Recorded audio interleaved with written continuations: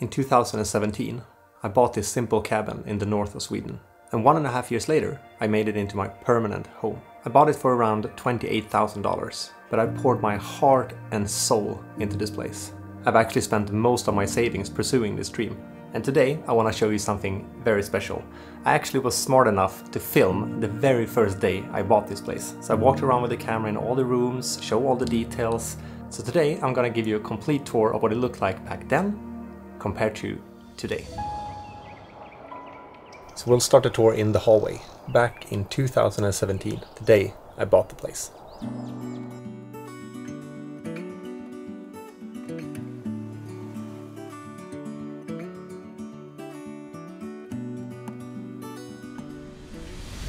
And this is what it looks like today. That's the staircase, painted in a different color, have some mats on it. And yeah, these things in the corner don't normally stand here, but I'm doing a big renovation at the moment, so they have to be somewhere, and that was the only spot I could fit them. Here we have a bit of a clothing rack, but the biggest change is actually above us. Up here, it used to be a ceiling before. You will see that from a different angle a bit later. But this is something completely new. I decided to, you can see here actually, this is where the floor used to be, and it went all the way out, basically out to that one and then to the wall. But I felt like the cabin was it's so low in the ceiling, and it felt very limiting when you went into the cabin. I wanted some space and air, so I felt a bit more welcoming. So I spent quite a lot of time removing the floor, even though removing the ceiling or the floor from the hallway was the biggest project. It was not the most expensive one. It was actually this. The doors, because when I moved here, the doors were really beautiful, but they had a big crack in the middle. They were like this thick, or thin, I should say, and they were leaking a lot, which is kind of tough when you live in the north when it's so cold. So I contacted a girl called Åsa that has a company renovating and doing old windows and doors, and yeah, she's placed in Näsåker. She's very talented, and she took on this project of making a double door for us, which turned out so good. And that was the most expensive part, but so well worth it. And this is what the living room looked like in 2017.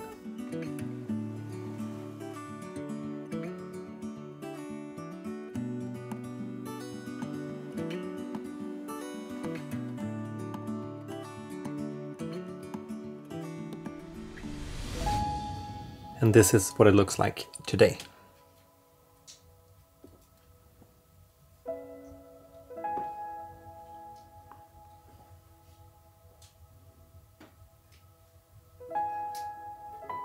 First big investment was getting a dog. Her name is Tuss. But yeah, we've done a lot of things in here. We quite recently painted the ceiling white, so that's a major difference.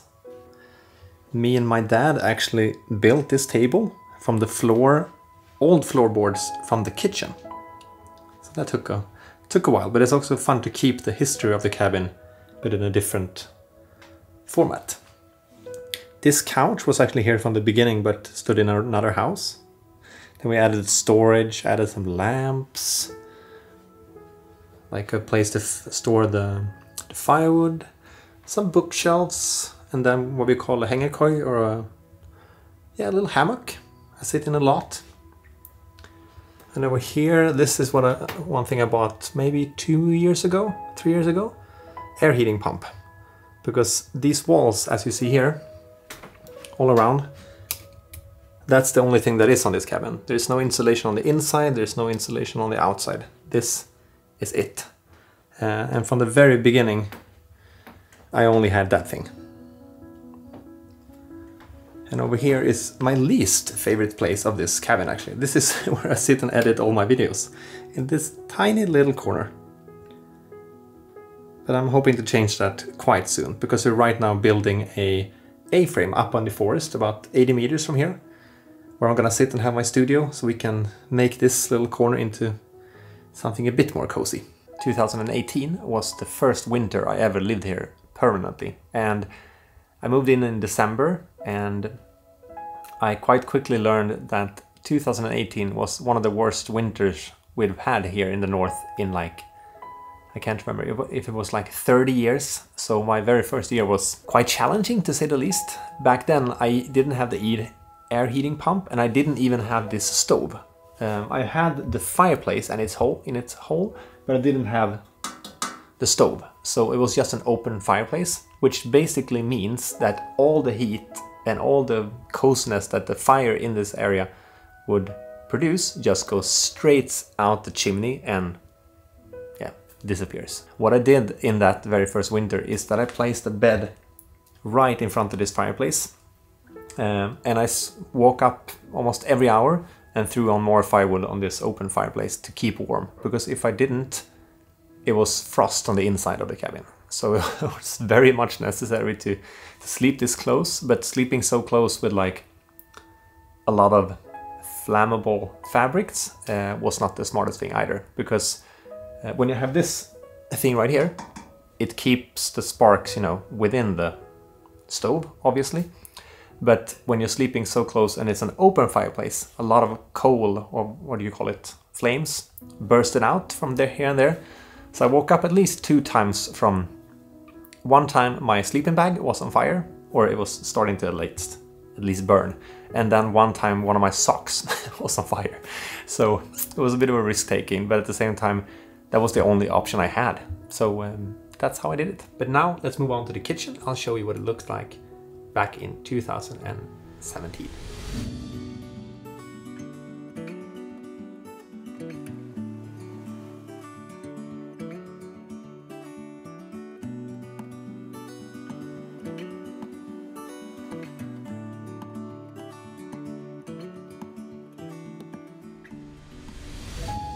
And this is what the kitchen looks like today. Quite a complete different look. I actually tore out the entire kitchen, one of the first big projects I did when I moved here. So the floor is completely new. I ripped that out, and as I said, those boards became our living room table. But brand new floor. I built my own little sink over here. I got this one out of a flea market. I cut this tree parts out myself, and I put up some shelves like that. We call them apple boxes in Sweden. Like these ones. Some hangers for the pots and pans. This is also actually one of the old floorboards from the kitchen. You can see how massively thick it is. I think it's like 5 centimeters or something. And this is how they put the floors together back then. They had like all these knobs, like a little thing that went in here and then another thing that went in the other plank that way. So this wood burning stove is something that we placed here ourselves. This whole thing was not even built. There was like a foundation of concrete that we can put it on. We had to extend it a bit, but then we can place it here. But the funny thing is that I remember I had to carry this whole thing from the car out in the parking lot.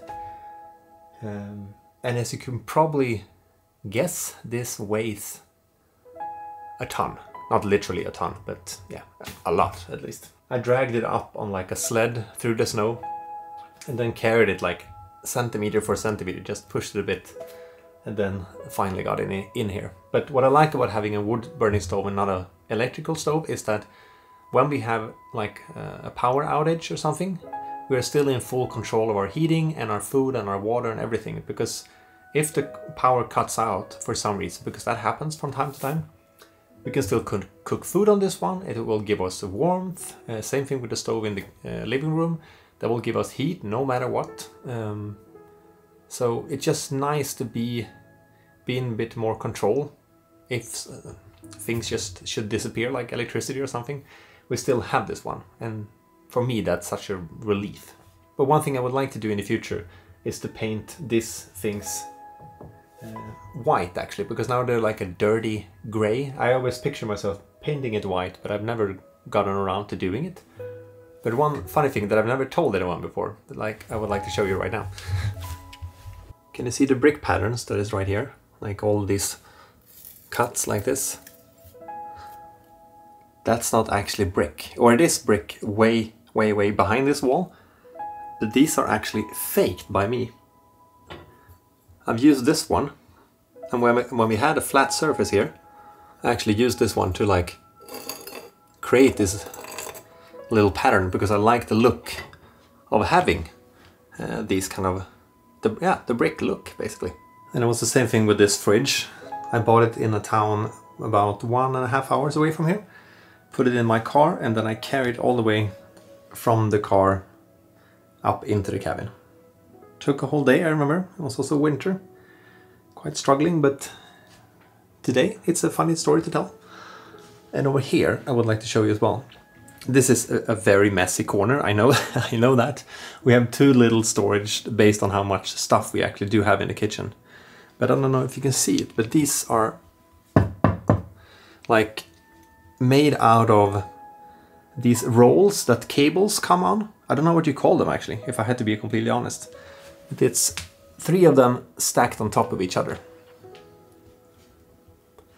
And I actually think it's quite pretty. It's not very functional when everything like this is open, because dust gets everywhere, and we also have mouses. No? Mouses. Mice. Yeah, mice is plural. So yeah, we have some mice here and there sometimes, but we hadn't had them for a few months now actually. I feel like I'm rushing through this tour a bit, so if I'm forgetting something that you would like to ask about, please do so in the comments and I'll try to be as quick as possible to answer. But now, let's move upstairs. So this is what it looked like when you walked upstairs back in 2017.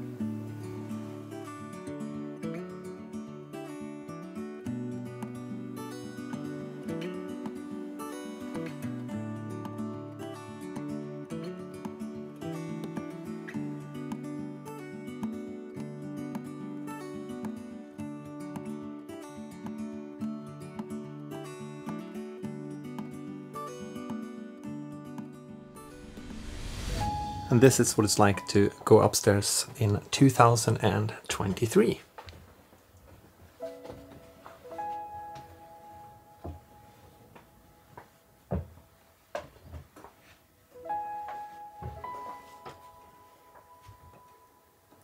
So this was a room we just renovated this spring actually, so just a few months ago. Me and my friend Lars actually built this railing ourselves. It's made out of cast iron, I don't know if you can see it. I really love the look of it. And it was not only for being pretty, but it was also very functional, because the floor upstairs here used to end, you can see the difference here. These are a bit of older planks, and these are the ones we renovated for this floor. So the upstairs used to end here, and there was no fence, no nothing. So you basically, when you walked here, you look down like that. There's nothing between you and falling over. So it was quite stupid for us adults and the dogs and our future kids to not protect ourselves a bit more, I would say. And if you remember from the footage from 2017, this is where the closet was standing. You can actually see where it used to go. That was the old line, and it went all the way out here and then all the way there and covered this wall by right here. You can see this is where it used to end. But again, I would way rather have it like this. Open, you feel welcome when you come in. It's spacious, it's airy. Yeah, it's just way better. And this thing right here is a bit of a funny story. We don't have any running water in this cabin. There's no toilet, no bathroom, nor nothing. But we have a very high-end projector. So this whole black thing back there is the screen. It's 150 inch, basically like a home movie theater. And Christine also painted this door green, which made the room actually pop even a bit more, because it lacked a bit color because it's so beige and white. So the green color was just a perfect add-on. I would say that the main reason for us building and renovating this room is because we as a family never had a cozy corner. We never had a place to hang out, to watch movies, nothing like that. And I remember when I lived in the city, and the apartment I used to have was like the couch was almost the main room. Not because of the TV, because we almost never watch TV. We can easily sit down and watch a movie or a series, but TV is never on. We don't have the regular channels or anything like that. So for us to have the couch to hang out in was such an important thing. So I think that's why we prioritized this room before most things, actually.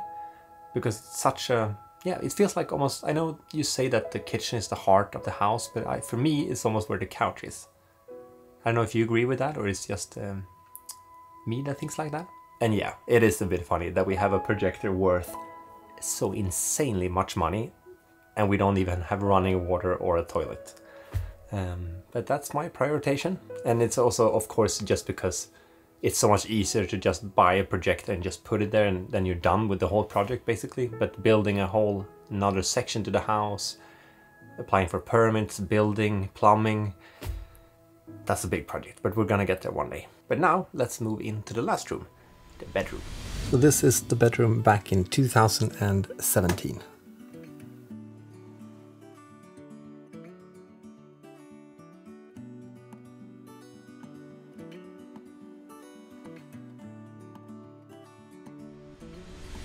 And this is what the bedroom looks like today.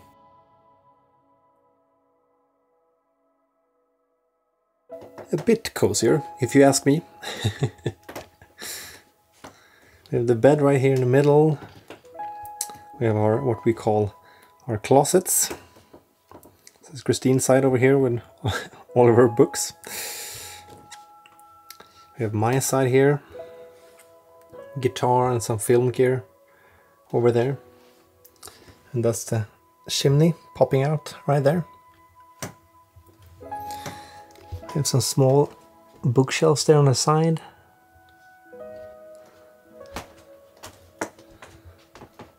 Like that. And this is one of my favorites actually. In Sweden we call it sänghimmel. Bed sky. I don't know what you call it in English. But for me, even though the ceiling is quite low, like it is right now, as you can see, it adds another layer of coziness somehow. Like I feel very tucked in. And it's cozier to be surrounded by soft fabrics compared to just wooden planks. One of the downsides of this room is the low ceiling. As you can see, it's very low. No trouble touching it. And the beams right here is very much in head height. And as you could probably guess, the main problem with that is when you're getting up in the morning, you're very tired and you just sit up straight like this. And then when you stand up,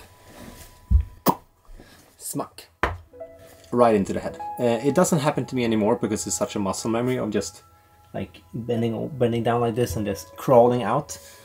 I've gotten used to it, but every time we have guests sleeping here, they always hit their head. And it's the same thing out in the couch actually.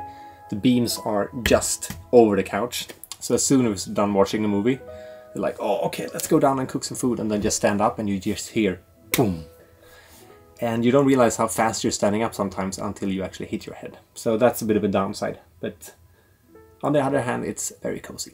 That was the tour of the main cabin. But now let's head outside and I'll show you one of the other buildings on this property. So this is the cabin we have our sauna in. And from the very beginning when I bought this place, it was just a room and nothing else. And I thought about for the longest time that it should be a sauna, but I didn't know how to fix it. But luckily my friends Fabian and Matthias jumped into the rescue, and last spring, so about 7 or 8 months ago, we actually renovated it completely into a functioning sauna that I use at least twice a week. But first let's look at it what it looked like back in 2017.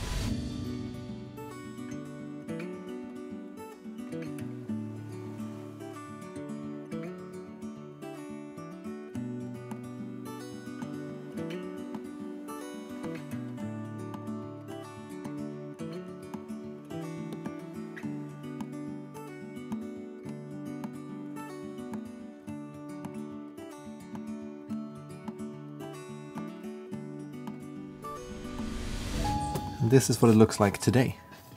I completely painted it white to make it feel a bit more fresh. I actually fixed and treated the floor with some oils as well. We have our toilet in that corner now. And as you remember maybe from the footage that I just showed you, here was a door before. like on this edge right here. So it was very low ceiling that you have to duck to get in. And it's, yeah, the whole ceiling is just ripped out. And in this corner I've created like a little shower without actual water. You can take your bucket in this corner after you're done with the sauna if you want to, and then just take a small shower in here, and then there's like a little drainage there for the water. But to the main attraction, the sauna.